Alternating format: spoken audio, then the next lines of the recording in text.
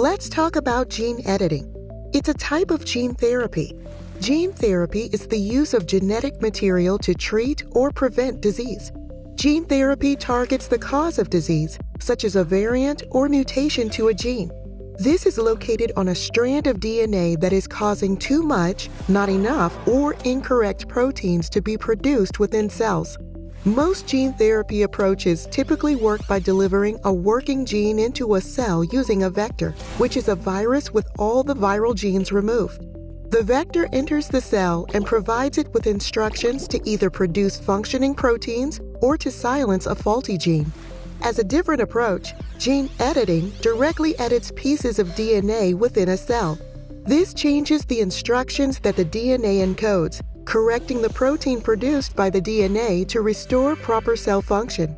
There are various gene editing approaches currently being researched, including zinc finger nucleases, TALENs, CRISPR-Cas systems, and AAV-based homologous recombination. All of these approaches work a little differently. For an example, we'll discuss CRISPR-Cas9, which uses two core components. The first component is a small piece of RNA called a guide RNA that finds the sequence of DNA code to be edited. The second component is a protein called a Cas enzyme or nuclease that has the ability to cut the DNA location and make the edit at the DNA location defined by the guide RNA. Next, the cell's natural DNA repair process happens, making the desired change permanent. For diseases where not enough protein is produced, gene editing can introduce corrections through gene integration. This means that the correct DNA sequence is added into the genome so that it can produce functional proteins. Another way to produce these proteins for some diseases is to make an edit to activate a silent gene that was inactive.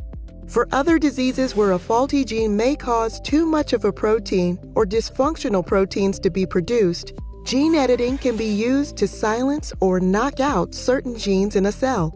This approach alters or removes the problematic DNA sequence entirely. Gene editing technologies can be delivered into cells using in vivo or ex vivo methods.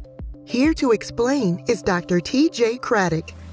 In vivo means the gene editing components are delivered directly into the body to make edits within the cells, while ex vivo means the cells are first removed from the patient and then edited in a specialized laboratory and returned back to the patient's body.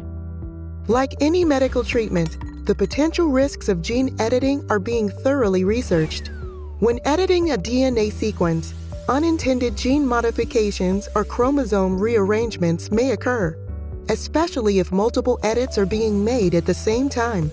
There's also the risk of modifying DNA locations that are not the desired target site, which are known as off-target editing events.